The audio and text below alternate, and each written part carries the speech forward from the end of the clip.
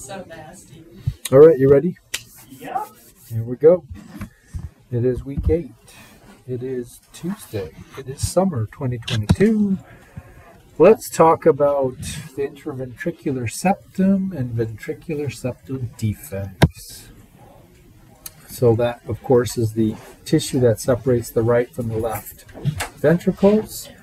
It lies deep to, you remember the interventricular sulcus or groove back in anatomy days? There's an anterior interventricular sulcus, which contains the branches of the coronary arteries, so it's deep to that. It's much thicker than the intraatrial septum, obviously. The ventricles are much more powerful. It still has a little tiny membranous portion you guys usually don't know, which is the #1 spot for holes to develop. Here's a picture of it. So it's pretty thick and powerful. There's the left ventricle, which is super powerful. And there is a little tiny skinny membranous portion right there. And that can be troublesome because it's quite thin. It's thickest at the middle, like right here. Let's see, this is the thickest part of it, right in the very middle. It's thinnest at the membranous portion. The bundle of His, or AV bundle, is located within the membranous portion of the ventricular septum. That's why it's clinically an important area. All right, so not too much anatomy to review. Let's get into the ventricular septal defects. Strangely enough, technically, you don't call these interventricular septal defects, even though it's a hole in interventricular septum.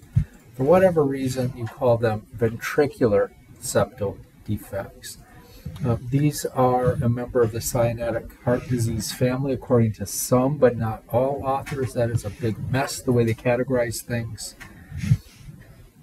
But we will call them cyanotic heart disease members. They're congenital. I could have added that in there because you're born with this thing, and it's just a hole. You're born with a hole somewhere in the interventricular septum. Claim to fame, it is the most common congenital cyanotic heart defect in the pediatric population. Remember, ASDs was the most common hole in the adult population that develops. You remember why that was? Why would the ventricular septal defect be the most common one in pediatric populations? You're going to have problems immediately, pretty much. Immediately, pretty much, because the ventricle contractions are so powerful that tons of blood gets pushed over into the right heart. And you remember that weird word that develops, which raises the pressure on the right side of the heart? It starts with an E. It's like Eisenmenger syndrome. Eisenmenger syndrome will start quite rapidly in people with significant holes in the interventricular septum. Just said all that stuff. Yep, the lungs get bombed with too much blood. The microcirculation gets irritated, inflamed, and scars up, which creates a beaver dam, which beaver dam is going to back up pressure into the right heart. You're going to have pulmonary hypertension. And once the pressure in the right ventricle gets above that of the left ventricle, you're going to have a pathological shunting of blood from right to left. The patient's going to be symptomatic. We said that people can tolerate losing oxygenated blood. Okay. If you have a hole and you lose some of the oxygenated blood in the left ventricle, that's okay, no big deal. Does not tolerate the opposite. It does not. The oxygenated blood does not stand getting polluted with deoxygenated blood. You'll get very sick. Develop hypoxia. So these ventricular septal defects are definitely more dangerous, more concerning if your child is born with one of these. What are some of the facts, the fun facts, or the epidemiology of this condition? About 2.5% of live births have this problem. That's not like Marfan's 0.01. That's a decent sized number. So almost 3 out of 100 are going to have this problem. Most of them are asymptomatic, and you never even know they're there. And a lot of times they just scar shut with the passage of time, no big deal. Not surprising, most of them are in that skinny little membranous interventricular septum, which is the thinnest part, so that little thin tissue can develop a hole quite easily. 30% show up in the muscular interventricular septum. And here's just a cartoon of one right here. So this child is born, and there's a hole right in the muscular portion of the interventricular septum, and because of the pressure, this was squirting right into here. So they're losing oxygenated blood. Are they going to have symptoms with this? Probably not yet. But as soon as the pressure backs up enough to start increasing, once the pressure rises higher on the right side than the left side, and then this deoxygenated blood goes into here, then we have a definite problem. Kid's going to be cyanotic. He's not going to feel good. Blue lips, white gums. Big trouble once Eisenmenger syndrome starts. There are 4 atrial septal defects. This is really easy to make a slide on this. Which one of the following is not one of the 4 ventricular septal defects? So we just said the membranous ventricular septal defect, by far the most common. 70% of all of them are of this type, in that skinny little intramembranous septum. They're typically small defects, which is good. There's a little more rare one called a perimembranous ventricular septal defect, where a very large hole is present. And that one's not good. Eisenmenger syndrome can start quite quickly from that one.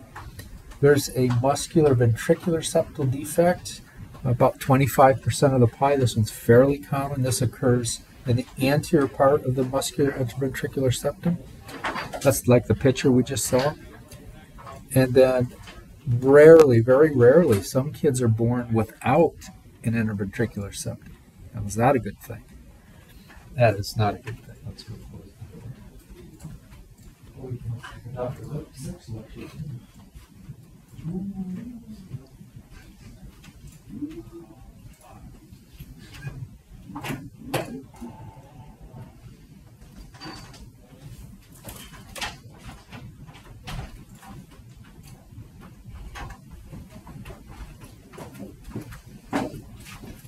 All right, so those are the big 4.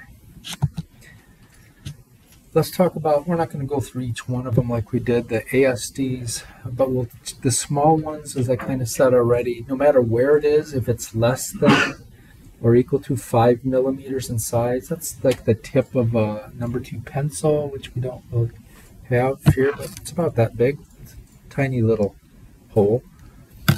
Usually no big deal. The child doesn't even know they have it. They almost always spontaneously close 10, 11, 12, and the child hits that growth spurt, maybe even before that.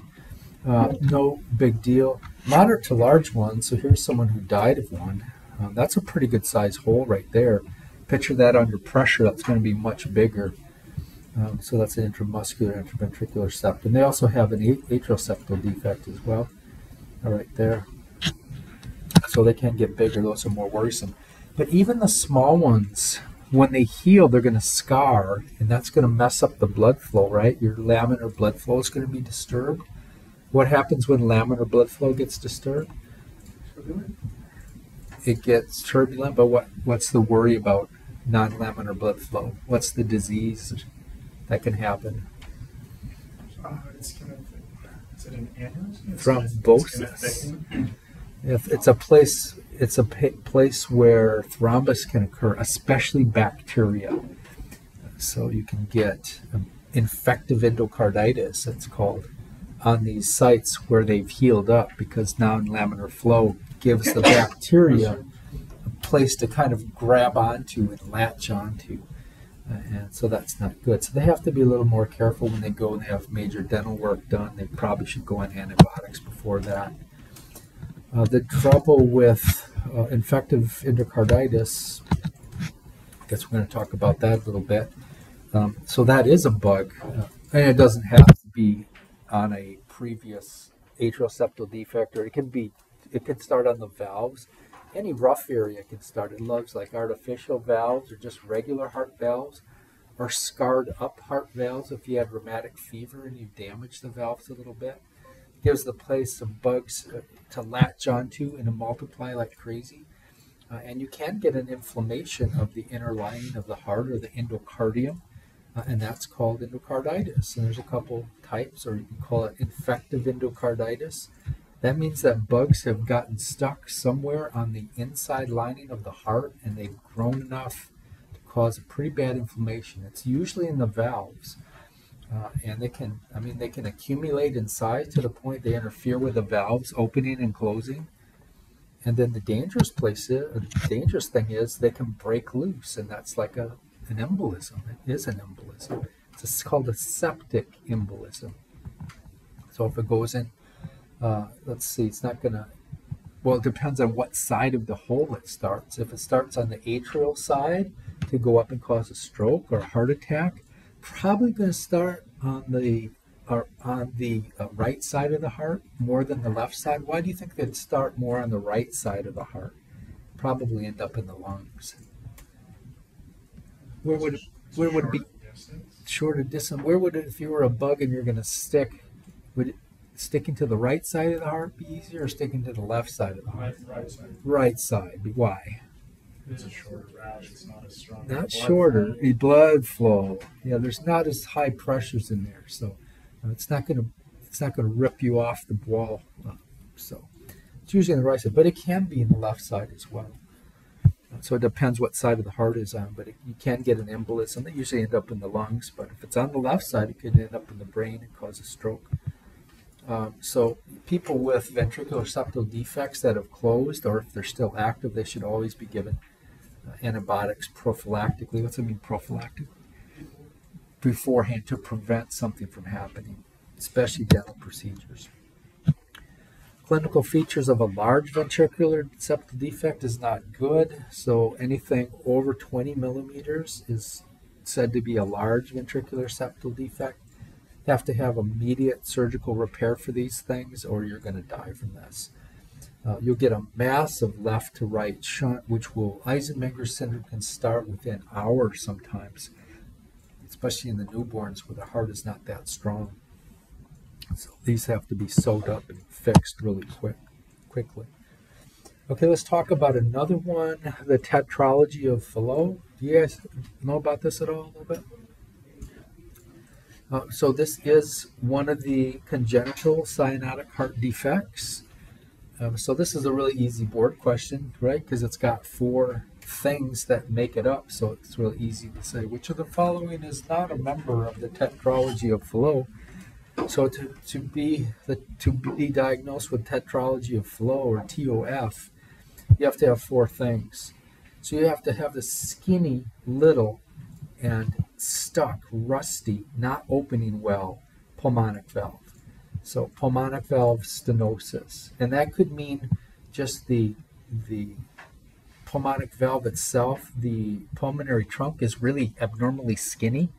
Maybe the pulmonic valve itself is okay, but the trunk is skinny. But it usually means the trunk is skinny and the pulmonic valve is super stiff. So that's number 1. And is that going to let blood get out of the right ventricle very good? No, it's not. Number 2 is you're going to have a run-of-the-mill hole right here. So you're going to have a ventricular septal defect. So we have a communication of the left ventricle with the right ventricle. Number 3 is sometimes confusing, but you have what's called an overriding ascending aorta. So here's the ascending aorta, which should only connect to what normally? Left ventricle. So it should connect to this thing right here. And you can see if you're Ant-Man in your little Ant-Man submarine, you can drive your submarine right into the ascending aorta right here. So that's an abnormal connection. So that's called an overriding ascending aortic root, or aortic arch, or aortic ascending aorta. And then the last is really just the sequelae of Eisenmenger syndrome. Because if you have this condition where you got a huge ventricular septal defect and all this blood is bombing the lungs, the right heart is going to have to work really, really hard to push through the damage that is caused in the microcirculation. So you're going to get right ventricular hypertrophy, which is demonstrated on this cartoon by a really thick, abnormally thick right ventricular wall here. Okay, so that's Tetralogy of Fallot. Is it a good thing? No. Its claim to fame, though, it is the most common cyanotic congenital heart defect, meaning some authors only categorize the heart defects where you become Eisenmenger syndrome starts like within hours or days. They categorize them as the cyanotic congenital heart defects, not months or years to develop. So some people say atrial septal defects and ventricular septal defects are not cyanotic congenital heart diseases because they don't start immediately. It takes a long time. And other authors do, so it's confusing. Our board books do say they're members. But anyway, so this is the most common of the cyanotic congenital heart defects. And the incidence is 4 times greater than Marfan's, but still quite rare, 0.04%. Bicuspid, just fun fact, bicuspid aortic valve. How many aortic valves, leaflets, are you supposed to have? Or cusps are you supposed to have of an aortic valve? Semilunar valve. 3 cusps you're supposed to have. So one of the most common congenital heart defect period is something called a bicuspid aortic valve. You're almost always going to need that replaced by the time you're about 40 or so. The thing wears out and gets sticky and doesn't work, becomes stenotic. And you'll ruin your heart if you don't get that thing replaced. 96% of TOF babies will live to the age of 30 if they have the surgical repair, so it's not a great diagnosis. They tend to have other problems even after the surgery. They have bouts of endocarditis, and they get infections, and they get arrhythmias in the heart, and so it's just not a great diagnosis. Another one is called transposition of the great arteries. So this one is also quite rare, but transposition means switching places. So the great arteries, what they're really referring to is the pulmonary trunk and the ascending aorta. Normally the ascending aorta, of course, connects to the left ventricle. But what's going on with this picture? See something strange? It's connected to the wrong chamber, isn't it? So we have the ascending aorta connected to the right ventricle where all the deoxygenated blood is. Is that a good thing? No. And then here's all the oxygenated blood. That's getting shot right back to where? To the lungs. The lungs are really happy. They're super oxygenated. And you can't live like this. So if a child is born with just this transposition, they'll die immediately. Luckily, almost all the time, probably 98% of the time, they're going to be born with other shunts as well. Like here's a patent ductus arteriosus. So that's taking this oxygenated blood and actually pushing it over to where it's supposed to be, into the aorta here. And they could have a ventricular septal defect that's taking this oxygenated blood and pushing it over here. So at least we get some oxygenation in this. This blood is going to the whole body here. And then maybe a superior sinus venosa defect is going. So you can have any combination of those, and the child can stay alive. So that's transposition of the great arteries. So if I said a question like, if a child was born with transposition of the great arteries and no other heart defects at all, what's his prognosis? It's really bad. Yeah, he won't make it. Yep, they won't make it unless they happen to have a cardiology surgeon on staff at the hospital. He happens to be there. It's really bad. Question? So if they were to have other shunts, that would help compensate for the transposition? That would keep them alive. Yeah, they're still going to have the surgery because these shunts aren't enough for them to thrive for very long. But once they have surgery, they could just reattach these two to where they belong. They're going to have problems, though. They have endocarditis. They're going to have infections. But it'll keep them alive. All right, let's go talk more about this infective endocarditis. So we just said we looked at a valve example, but it doesn't have to be a valve example, but it's a bug infection of the endocardium. And it can be, here's some terminology, it can be an infection of the heart valves. That's probably the favorite place for bugs to stick, assuming you don't have a healed up atrial septal defect or ventricular septal defect. It sticks on the valves. Or it could be a mural endocardium that could be infected. So you need to know what a mural endocardium is. Well, endocardium is just the lining of the heart, of the atria and the ventricles of the heart are lined with the endocardium. So that's what the endocardium is. Mural means that it's everywhere else except the valves. So a mural infective endocarditis means the bugs are latched onto and growing on the chambers, but they've spared the valves. So that's how that is used. What's the danger of these bugs? I mean, we kind of talked about it. You could get a bug embolism released, and it depends if it's on the left or right side of the heart, how dangerous that is going to be. But they can also do something else besides release. I mean, they invade, they're invasive, and they may invade into the myocardium and cause a myocarditis. Is that a good thing? What actually makes the heart pump? Is it the endocardium that makes the heart pump? No. Where's all the it's the myocardium is where all the smooth muscle is. So that's not good to get an inflammation, a damaging inflammation of that. You can lose heart function from that. So that's could be a cause of cardiomyopathy. SARS-CoV-2, COVID-19, one of the problems, it is affecting the heart. In fact, I just saw a study over the weekend, just an alarming study to me. It was done on kids under 18, I think between 8 and 18, who had received the Pfizer series of vaccinations. And I'm not an anti-vaxxer, I'm fully vaccinated. But I didn't like this. They did a study and they found almost 20% of the kids had an abnormal EKG a week after and then 3 months after the vaccination. So it is definitely, it's confusing the body where the body attacks the heart. We don't know what the vaccine is doing. Is it manipulating genes in the heart? We don't know the long-term consequences, but I was like, whoa, I didn't expect that. That's like a huge number. So that was done, I think, in Britain. And you'll hear more about that. It'll catch on. It's still in peer review right now, but the paper looked really, really good, so I'm sure it'll pass peer review. But that's a little concerning. And we've heard that before. Young people are getting myocarditis and problems from COVID itself and from the vaccine. So we'll have to keep an eye on that. Another danger, so those bug balls, and of course I've been calling them bug balls. they're not bug balls, there's a word for that. Those are called vegetations. So a little party, a cluster of bacteria that's getting ready to break loose, that's called a vegetation. So these bacterial vegetations, they can break loose and they can flow downstream and they can get stuck, and it depends, are they on the right heart or on the left heart? The left heart is big trouble. Right heart is not quite as concerning. It's probably going to end up in the lungs.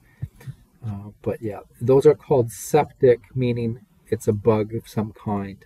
Embolism, we know what that is. It's thrombus that's broken loose and it's got stuck somewhere.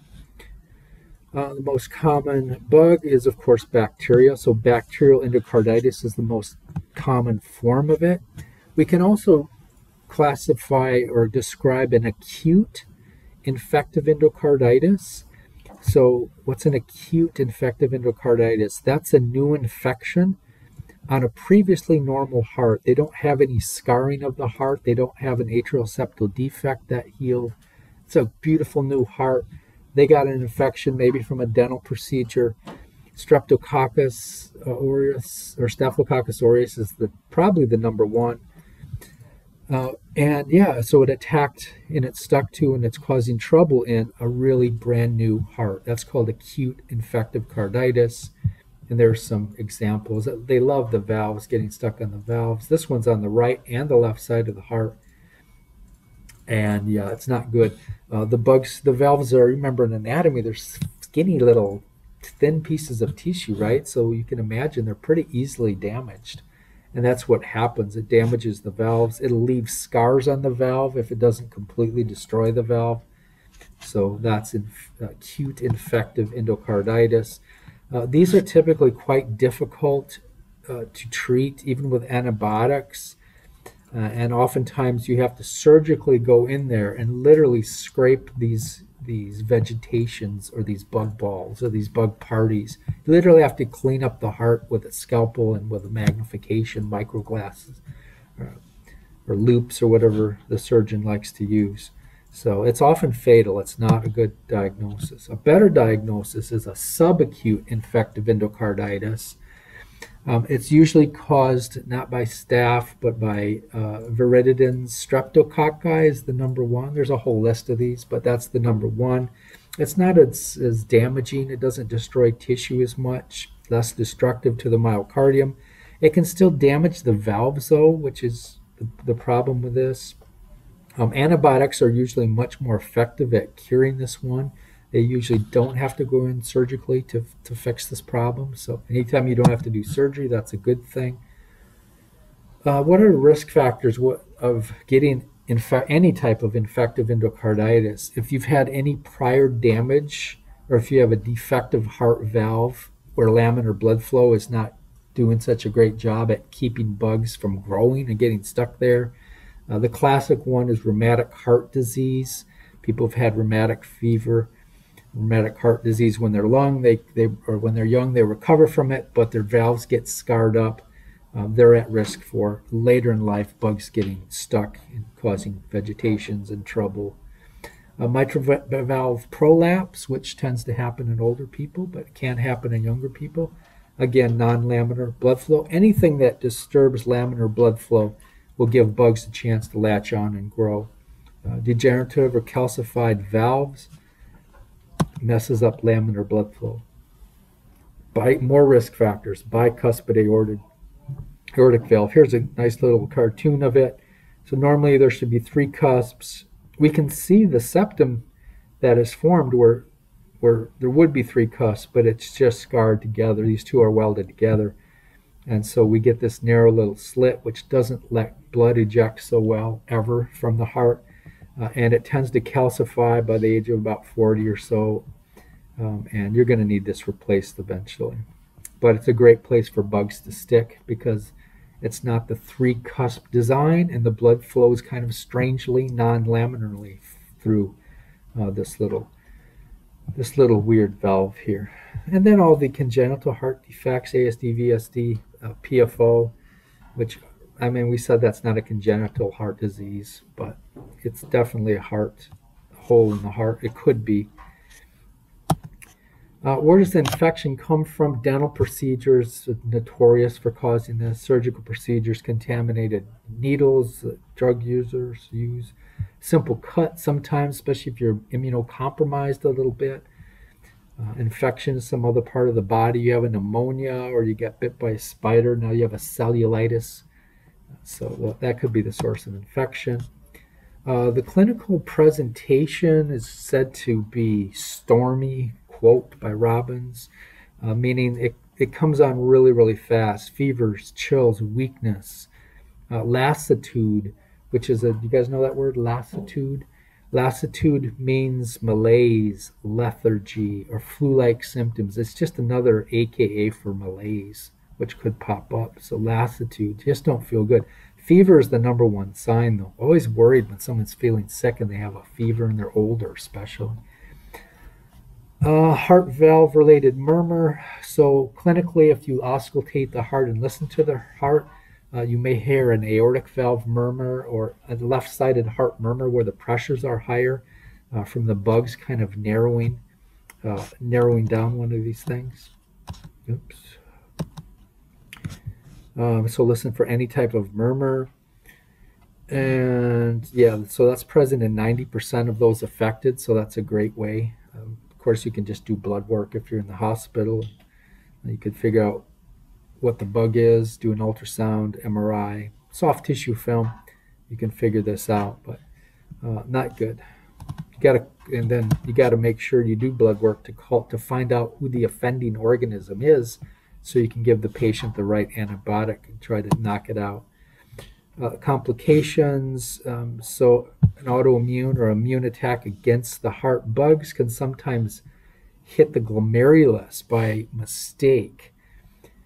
So the antibodies that are mounted against the invading bug Why are my slides not behaving today again? I did this yesterday.